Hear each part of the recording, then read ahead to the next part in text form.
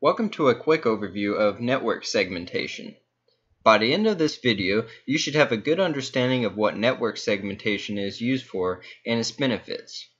So what is network segmentation? Network segmentation is the idea of creating subnets within a network, or networks within a network. And what is network segmentation used for?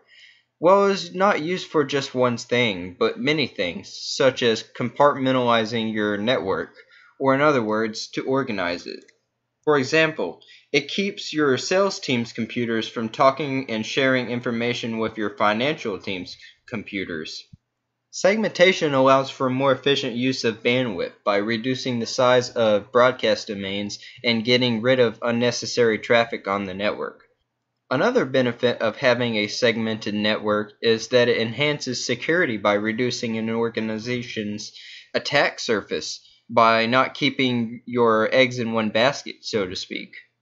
When you separate a network like this, you can make it to where all outbound and inbound traffic has to go through a layer 3 device, a router, and have a firewall, if you so choose, to get into the network. If the sales team wants to talk to the financial team's computers, the traffic has to go through a router and a firewall if you have one. This gives you a little more control of network traffic because you can make the firewall do many things, such as deny traffic you don't want. So now that we know what network segmentation is used for, what are some techniques used to segment a network?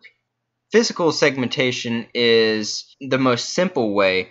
You just plug different groups of devices into separate switches, and that's it. Then we have virtual, which means to use a virtual local area network, or VLAN for short.